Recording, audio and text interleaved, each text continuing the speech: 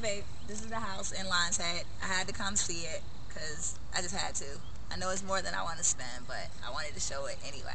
So, um, Jermaine can show you the 360 of the neighborhood, but once again, from what Jermaine has said and what the other guy has said, is that this neighborhood is more like 400, $500,000 homes, and now I guess this has just become available. So neighborhood just looks beautiful. The tall columns, where our address is located. So the driveway here is more of the circular driveway, not necessarily the long uphill type deal that we've been seeing at other homes. Really nice brick on this home, which I like. Not that I have a preference, but this that looks really nice. So we're gonna pause the video, then we're gonna go inside. All right, so now we're at the front door. Love this. The landscaping looks really nice. I'll show you from the inside. This whole balcony thing reminds me very much Romeo Juliet-esque. Front door, which I've been mentioning over and over. So obviously I have a preference for these really nice front doors. So here is the foyer. I don't know. I can't get a shot of that, so let's. Okay, so here is the entrance. I know Jermaine is probably going up for effect because he really likes to do that. But this is the two-story foyer. As you can see, marble floors when you walk in, so really, really nice touch. If you look on the walls, if Jermaine will focus in, there's these little lights up ahead on the wall. Kind of reminds you of when you walk through an area and it's like on the columns. So a nice look throughout this house of columns. So as you can see, nice molding all around. It's a nice neutral color. Coming here, this would be a sitting area. It has bay windows, nice new carpet in here. It opens up with French doors and you can see out into the driveway. So, Okay. yes, Mm-hmm. nice ceilings in here as well. Then we'll go into what would be the Formal dining room. formal dining room, We got a light over there. where there's a million lights around here. We'll find it. There we go. So, formal dining room. When you go from here, there's actually, and I think this actually has to have a key. So, Yeah. it's okay. Then You're on. okay, so the formal dining room, really nice chandelier. I am in love with that.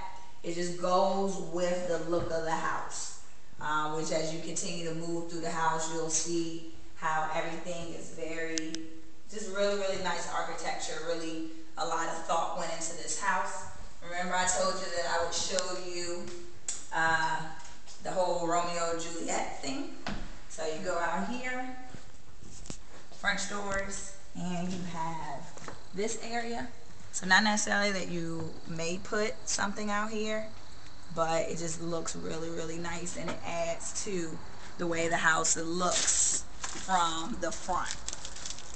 Kind of Roman type look. Alright, so and this is actually secured. Okay, so now I've already shown you the sitting room and the formal dining room. We're now walking into the sunken living room. That is off of the formal dining room area. So from the front door, you walk right into here.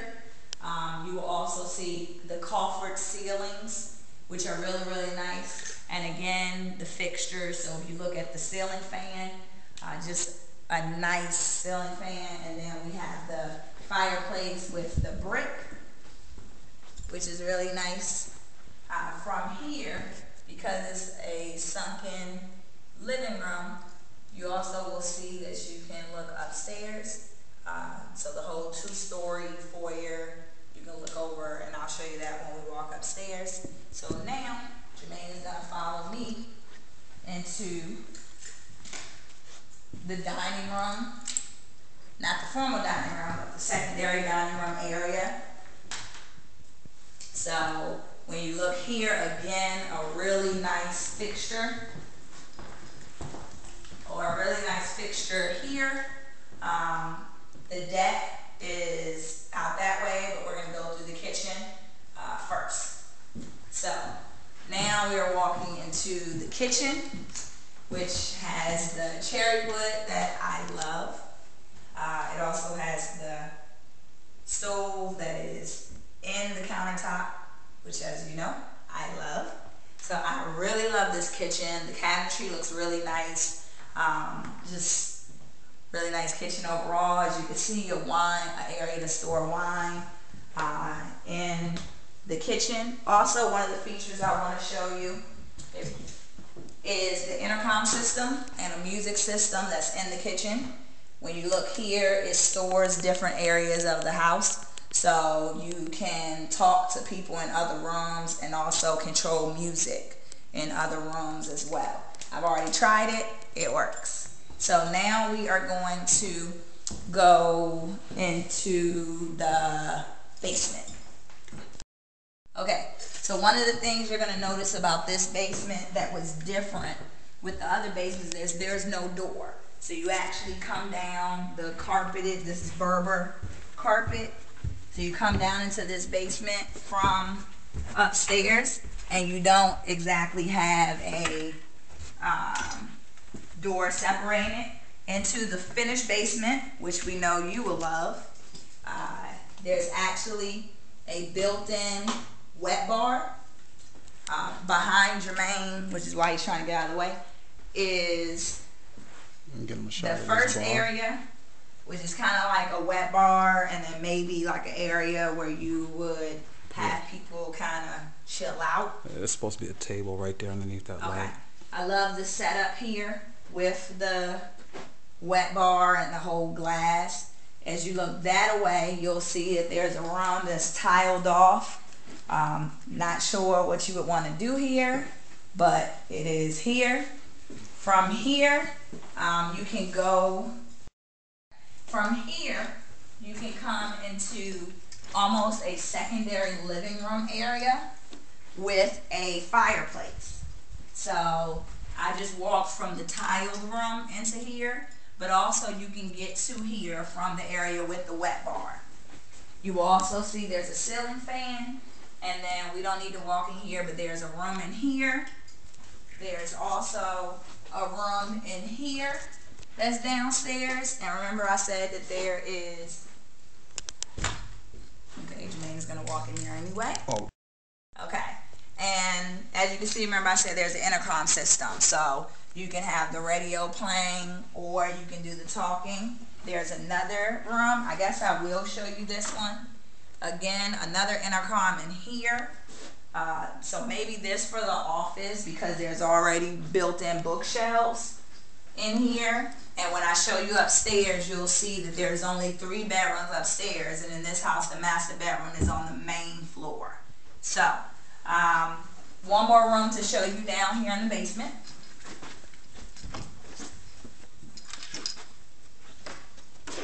Okay, and this is another room.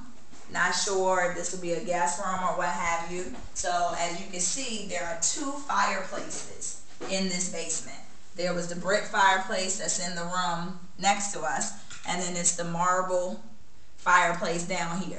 So a lot of thought put into how this basement would be set up. A really big area, nice area. So from here, there's also a bathroom down here, but that's not a big deal. So we are gonna go upstairs now. Okay, so I said I wasn't gonna show you the bathroom, but I lied. This is the bathroom that's in the basement. So as you can see, a full bath. It also has a whirlpool tub. No need to show that. Don't understand why the sink is so long, but it's still a nice area. You'll see in this house that they love wallpaper. So there's rooms that are wallpaper in this house. So that'd be something, but just really, really nice. Also down this hallway is another room. So if you're counting rooms in this basement, there is 4 or 5 areas in this basement that you can use to entertain. Alright, back at the main level, I'm going to show you the deck. It is a 2-story deck. So you have the really kind of cherry look to the deck, which is really nice. Jermaine is showing you the view where you'll see that this house, there's a clubhouse over there with a pool. Okay, so we are walking through the sunken living room. And the master bedroom is on the main floor. So as you can see, the master bedroom goes back another fireplace. So if you're counting, that's 4. So really, really nice. Nice ceilings. These will be tray ceilings. Yes? Maybe? I don't think know. These are trays. No, I don't know about I don't know. I just like to use those words. Tray ceilings, coffer ceilings. Yeah, sorry. I believe these are trays. So. Okay. There's also a door in here that leads back out to the deck. So you can get to the deck 2 different ways. One in the dining area, but also through here. So I'm going to walk you into the master bath. So as you can see, really nice master bath. It has the whirlpool tub, really high ceilings, nice fixtures. I really like, believe it or not, the brush paint in here. It's kind of like gray, and then they did something. So they added some personal touches that really make for a nice area. There's also the closet through here. Nice size closet area. You know, we could always install California closet stuff if we wanted to, but as it stands, it's really nice. Jermaine is walking the length of it so that you can see how far it is. So from here, we're going to go upstairs and then we'll be done. Okay, so back in the entranceway where we're going to go up the steps. So really nice steps, nice hardwood floor. And if you go up here, Jermaine's probably going to show you the view where you can look down both ways when you come up the steps. So you can look down this way and look down to the entrance and welcome people into our home. Again, beautiful fixtures. Or you can look down this way where you're... Alright, so I know we turned off the lights down there so you don't see it, but you've already seen it when we were downstairs. So, lights galore up here in this house. You'll also see down here another set of steps that lead up here, and this is from the kitchen area. So then there are 3 bedrooms upstairs.